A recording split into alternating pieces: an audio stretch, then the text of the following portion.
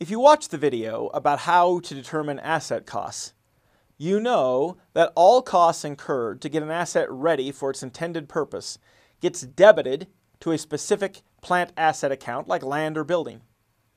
We call this process of debiting a plant asset account capitalizing a cost.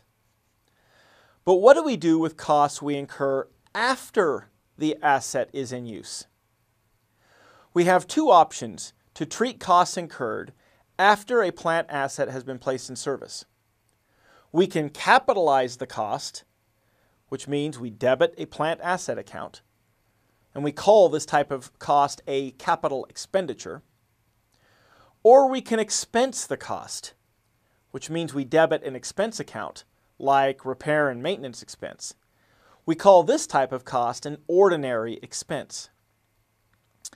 Even though there are two ways to treat the cost, we don't get to choose which one we want. There are criteria that determine how the costs should be accounted for. In order to be a capital expenditure, a cost must meet one of the following four criteria. Costs must extend the useful life of the plant asset, or costs must increase the capacity of the plant asset, or costs must increase the efficiency of the plant asset, or finally, costs must improve the quality of the outputs.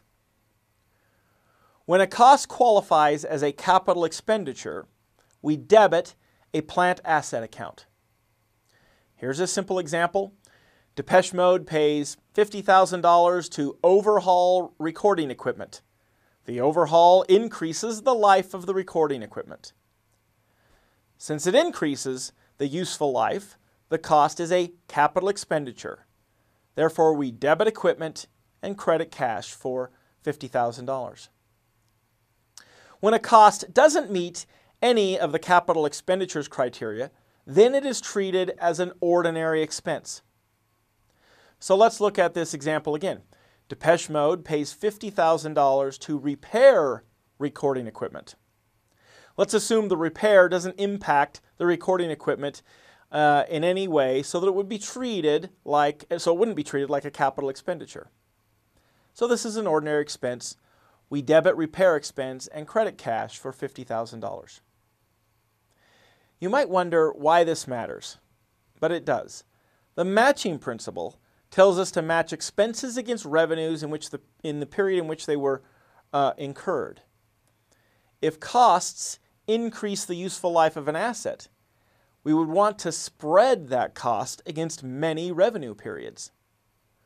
We can do this as a capital expenditure. We can't as an ordinary expense.